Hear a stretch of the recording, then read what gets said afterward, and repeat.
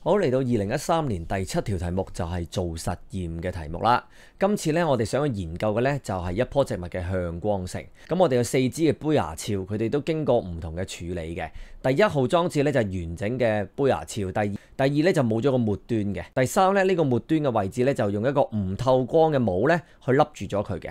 而第4咧就係成支杯芽鞘咧係埋咗落去個泥土嗰處，淨係得個頂端咧係暴露咗出嚟嘅啫。而呢4支嘅杯芽鞘咧，我哋係將佢擺咗喺個黑盒入面啦。而喺呢個黑嘅側邊咧，我哋打咗個窿，就容許有單質光去照入去呢個黑盒嗰處。而我哋亦都獲得唔同嘅結果啦。第1個裝置同第4個裝置咧，個杯芽鞘都能夠成長，而兼且會轉彎嘅。而第2個杯芽鞘咧，佢既冇成長，亦都冇轉彎嘅。而第3個杯芽鞘咧，佢有成長，但係就冇轉到彎。咁 A part 就問我哋啦，利用實驗嘅結果去解釋翻杯芽鞘嘅邊一個部分係去探測單質光 unilateral light 嘅咧？成條題目就係考緊我哋呢個杯芽鞘嘅頂端嘅位置對於個植物嘅向光性有咩嘅重要性呢？咁當然啦，我哋喺書本係點都學過嘅，所以啦，你嘅第1分咧係一定答得到嘅。邊一 part 啊？梗係個貼啦，起碼有1分。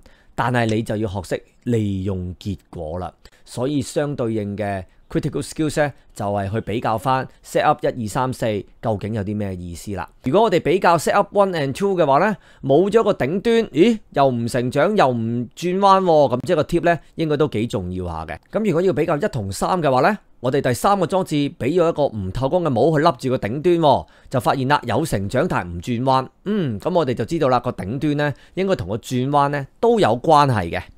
而第1同第4咧，我哋就發現啦，無論遮唔遮住個身體嘅部分，成個杯芽鞘都有成長，都有轉彎。啲答案咧都呼之欲出噶啦。我哋書本亦都學過，就係個頂端咧就係負責探測單質光。記緊要用實驗嘅結果啊。咁啊，因為我哋比較翻第1、第2同第3個裝置咧，我哋發現啦，如果個 tip 咧係斬咗去或者攞頂帽 cover 住嘅話咧，原來都係冇咗一個轉彎嘅成長，即係話啦，即使有成長都唔識得向住啲光嚟散。咁講完頭3個裝置啦，冇理由唔講第4個噶。第4個裝置就係講啦，使成個杯芽鞘嘅下部係埋咗喺泥土入面，杯芽鞘仍然係會成長同埋顯示到一個正向光性。去到 Part B 咧，就要我哋解釋下點解一定要有 set up 3嘅出現啦。咁其實 Part B 要考我哋嘅咧，就係對照裝置有幾咁重要性，而我哋都要知道邊個係對照裝置。第1個裝置咧，佢係實驗裝置，因為佢成支嘅杯芽鞘咧都種響樹。而第2個裝置就已經係對照裝置啦，因為我就特登斬咗個頭去，就話俾你聽嗱，冇咗個頭，咪唔識成長，唔識轉彎咯，夠巴閉未啊？咁到第3個，咁你話佢係咩嚟嘅咧？其實佢都係對照實驗嚟噶。咁啊，因為1同2係可以比較，1同3都可以比較，只係爭在呢個對照實驗想話俾我哋聽嘅係乜嘢呢？就係想話俾我哋聽，係喺第2個裝置嘅時候，哎呀，佢又唔成長又唔識得轉彎，有人會挑戰你嘅。你知唔知自己衰乜嘢啊？因為啊，你連棵杯芽鞘都整爛埋啊，咁整爛咗咯，佢梗係又唔識得成長，又唔識得轉彎啦。OK， 我俾翻第3個裝置嚟啦。嗱，個頭喺度噶，但係我攞個唔透光嘅帽咧去笠住咗佢，睇下佢冇反應咯。嗱，有成長，不過唔識轉彎嘛。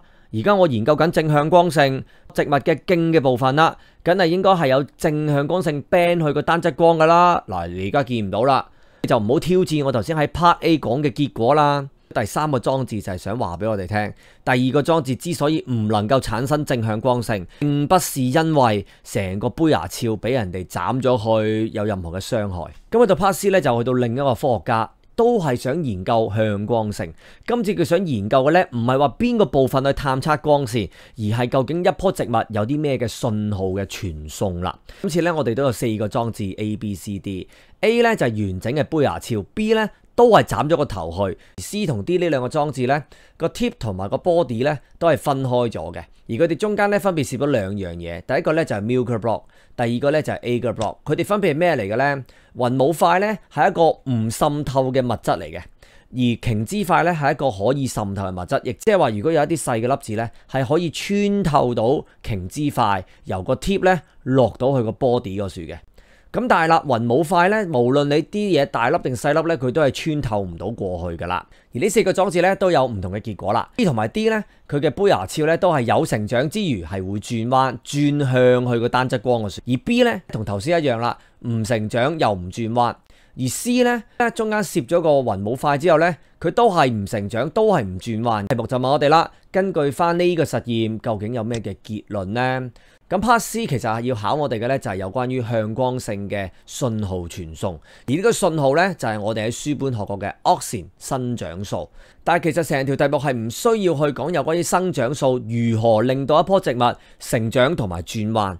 所以你係唔需要講嗰啲咩光面啊、暗面啊、高低濃度嘅生長素嘅，而且你亦都唔需要去講生長素呢個字，因為生長素呢個名呢，其實係喺個結論之後先出現嘅。我哋發現到有樣嘢就喺個莖枝塊嗰樹，或者喺棵植物嗰樹係可以控制到佢嘅向光性。而呢一樣嘢，我哋俾個名佢啦，佢叫做生長素。所以啦，喺呢個題目入面呢，你係唔需要提及呢個字。咁如果呢條題目我唔用生長素呢個字，講咩好啊？有啲嘢咯，喺個杯牙鞘個頂端呢，佢就係會製造有一啲嘅物質。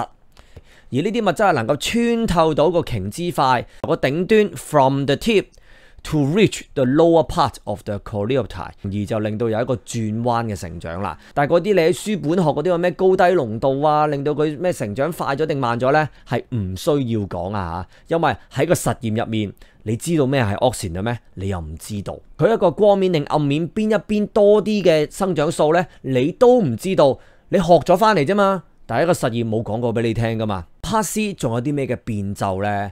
其實就係 A、B、C、D 逐個去問你，就要你去描述同埋解釋下嗰支杯牙鞘嘅成長係點樣啦。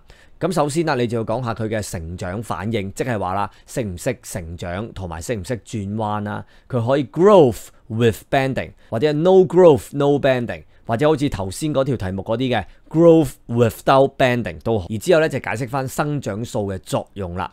嗱，留意下今次咧，佢唔係叫你去得出結論啊，所以當你答呢一款嘅題型變奏嘅時候呢，成條第7條啦，除咗問科學探究，亦都問埋科學嘅本質啦。今次呢條題目，我哋見到2個科學家對於植物嘅向光性做咗一系列嘅實驗啦。究竟當中體現咗啲乜嘢嘅科學本質呢？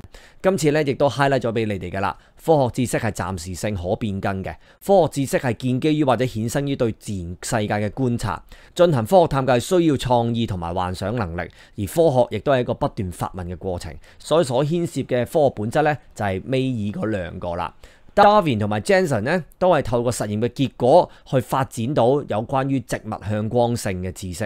而點解我哋話科學嘅知識係暫時性同埋可以變更啊？咁啊，因為 Darwin 嘅研究咧，就只係俾我哋知道植物有向光性呢一樣嘢，而 Jensen 就能夠幫我哋發展得到有關於植物向光性嘅多一啲嘅特質啦。對於科學本質嘅同學未係咁理解嘅，第一啦就梗係要睇翻科學本質大全啦，第二啦就係睇下呢啲 MC 幫你自己咯噃。好，又嚟到一點出發嘅時間啦。今次嘅題目呢，就問向光性，今次呢，就係以科學探究形式去問我哋嘅，下次可能就問我哋3個變數會係啲乜嘢嘢啦。不過時間呢，今次嘅題目都有問我哋有關於實驗裝置同埋對照裝置嘅概念嘅，從中啦亦都問埋我哋科學嘅本質添。另一個路徑咧就問下向光性嘅機制啦。今次呢條題目咧係冇問過咩叫 auxin 嘅，就連 auxin 呢個字唔答都冇所謂嘅。但係下次可能就會問下你啦，一棵植物咧擺咗喺一個單側光嘅情況底下啦，究竟點解咧佢會轉向個光去生長咧？或者問埋你究竟佢有咩反應咧？咁亦都啦，會問下你向光性嘅重要性啦。對於棵植物做光合作用有幾咁重要呢？對於棵植物嘅繁殖啦，向光性又有幾咁嘅重要呢？呢啲咧大家都一定要溫翻嘅。Question 7 is the question of scientific investigation. We are going to investigate the phototropism of the plants. Darwin placed 4 coleoptile in the dark box, each with a hole at one side to allow light to pass through. There are 4 setups. Setup 1 with the intact coleoptile.Setup 2, the tip of the coleoptile is removed, and setup 3, upper cap placed on the tip. And in setup 4, the coleoptile is embedded in the soil with the tip exposed. And we can see different results. Setup 1 and setup 4, the coleoptile shows growth and bending. And for setup 2, no growth, no bending. And for setup 3, growth without bending. From part A, from the result of the experiment, which part of the coleoptile is responsible for detecting the unilateral light? Support your answer with reason. So for part A is checking the importance of the tip for phototropism. And actually we learn it, at least you must be able to get 1 mark. But what you need to do is to explain your answer. So that's why the question also checks your skills of comparison. Compare the setup 1, 2, 3, 4. When we are comparing setup 1 and 2, we can know that the tip is essential for growth and bending. And when we are comparing setup 1 and setup 3, we know that the tip is essential for bending. And when we are comparing setup 1 and setup 4, same growth with bending response even if the lower part of the coleoptile is covered. So no matter from the result of the experiment or from our own knowledge, we know that the tip is responsible for detecting the unilateral light. We have to use the experiment result. If the tip is removed or blocked from the stimuli, which is the unilateral light, no bending growth movement occurs. It is the observation from setup 1, 2, 3. So what about setup 4? On the other hand, the same response is produced even if the lower part of the coleoptile is covered in the soil. So no matter the body of the coleoptile is covered or not, the coleoptile can still show the growth and bending. We can further confirm that the tip is responsible for detecting the unilateral light. And for part B, we need to explain why it is necessary to have setup 3 in the experiment. In part B, the critical skills is to identify the control setup in the experiment. We talk about the control setup for many times. It is identical to the experimental setup, except the factor under investigation is absent. And in this experiment, we know that for the setup 1, it is, and for setup 2, setup 3, setup 4, they are the control setup. Why we need the setup 3? Because it shows that the failure to produce response in setup 2 is not due to the effect of injury or damage when the tip is removed. If we only have the setup 1, which is the experimental setup, and then we try to conclude that, you see, the tip is responsible for detecting the unilateral light. And then someone may challenge you, no, there may be some other part to detect the unilateral light. I don't trust you. Okay, so now I remove the tip and then I show you that. You see, I removed the tip already and then there is no growth, no bending. So you see, I am correct.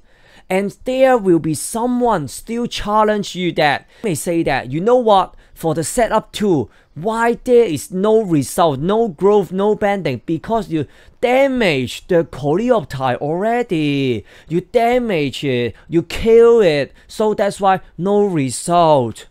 Okay. So I prepare a setup 3. Keep the tip here, you see, but I put a uppercut cap to cover the tip. Finally, I see that the coleoptile, it grows but without bending. So it shows no bending in setup 2 and 3. You see, I am really correct. The tip is really responsible for detecting the unilateral light. So that's the importance of setup 3. In part C, another scientist, he also studied the phototropism. But now, he is going to study the nature of the signal transmission involved in the phototropism. So we can see the setup A, B, C, D. A with the intact coleoptile, B with the tip removed, and C, D. We cut the tip and place it on the Milker block and the agar block. So what are they? Milker block, which is an impermeable matter, and for the agar block, which is a permeable matter. So if there is something very small, they can diffuse across the agar block.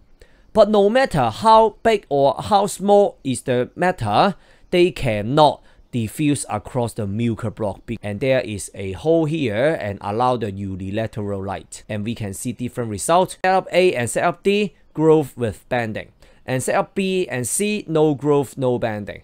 What conclusion can be drawn from this experiment? Part C is checking the concept about the signal transmission involved in phototropism. It's talking about how is the signal, the auxin, transmit. However, it is pointless to talk about how auxin exerts its effect. and how auxin controls the bending growth of the coleoptile. You don't need to mention the illuminated side, shaded side, higher or lower concentration of auxin to need to faster or slower growth of the shoot. But the key reminder is that you don't even need to mention the terms auxin as the name of the signal. It is because the name of the signal follows the conclusion.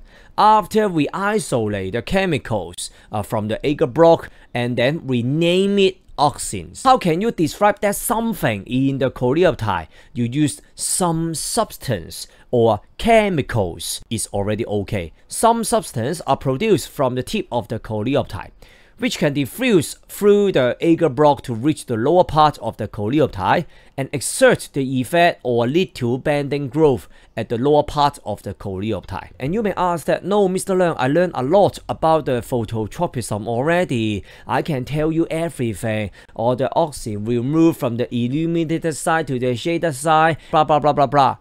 Sorry, you don't need to talk about it. Because from these experiments, how can you know that the auxin will move from the illuminated side to the dark side? You never know it. So you can just draw this conclusion based on the setups A, B, C, D only. And what about some question variation? It may ask you to describe and explain the response of the coleoptile in setup A, B, C, D. So in this question, it may not based on the experiment. In other words, it's not asking you to draw the conclusion based on the experiment. Therefore, you need to recall the concept about the auxin. For the first mark, you need to describe the growth response of the coleoptile. And for the following 3 marks, you need to explain the growth response with respect to the behavior of the auxins. That is what I have just mentioned, or the movement of the auxin from the bright side to the dark side, and then blah blah blah blah blah. So you can watch this video to learn the 4 steps to KO phototropism questions. In part D, we can see that Darwin and Jensen, they did the experiment about the phototropism. Can you recall any nature of science are demonstrated in this scientific investigation? So I highlight some for you. Scientific knowledge is tentative and subject to change. Science knowledge is based on and or derived from observation of the natural world. Doing science requires creativity and imagination. Science is a process of ongoing inquiries. So we can see that both Darwin and Jensen used the result from their experiment to develop their understanding about phototropism in the plants. And why the science knowledge is tentative and dynamic. Darwin's work only provides some understanding about the phototropism. Oh, the plant, they can bend and grow towards the unilateral light. But what is the reason? But why is the tip so essential? I don't have idea. And Jensen's result helped to develop further science knowledge. Oh, the tip is really important because there is something produced by the tip. Then this something can lead to the bending growth of the coleoptile. For the question 7 curriculum mapping, this question starts from the phototropism. It used the scientific investigation to check the concept. So maybe next time it may ask you the 3 variables. At the same time, it asks you about the experimental setup and the control setup. It also asks us about the nature of science. In other path, it can also ask you the mechanism of phototropism. This question, it doesn't ask you about the auxin, but maybe next time, it will ask you the behavior of the auxin. You need to talk about the importance of phototropism. For example, the plant, it shows the positive phototropism. How is it so essential for the photosynthesis? So what about if the plant, it can grow taller and taller? How is it important for the reproduction?